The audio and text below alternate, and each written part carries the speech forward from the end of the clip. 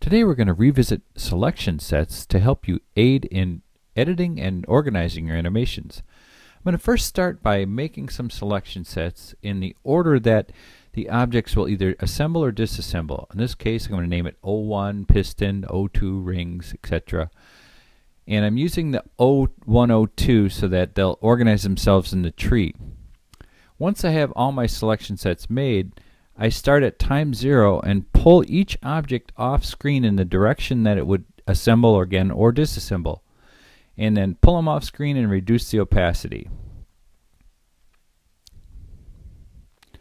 Next, once I get them all off screen, I can start with the first selection, restore the neutral position, and bring back the opacity.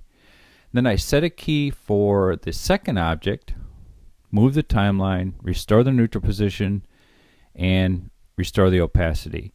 And I keep doing this through all the items.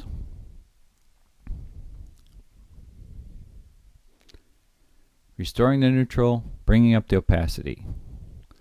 Once that's all done, now I can use my filters on the selection sets.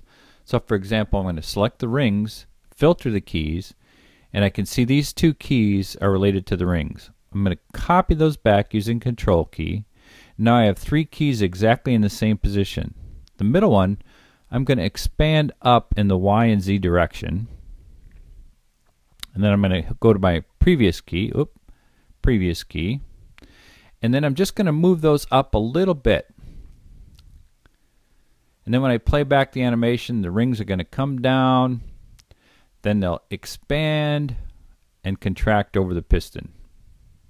So now because I have selection sets, I can go back to any piece I want. So these circlips that just go through the piston, I can start tweaking those in the same manner. Select the object, use the filters, and now I can see the actual keys related to that object. I'll just copy them back again. Control key, copy, maybe make one more. And then I can do the same thing I did on the pistons. I just start tweaking it a little bit for each one. And again, because I have the selection sets, I can see what's inside there. I can go to each circlip and tweak them individually if I want to.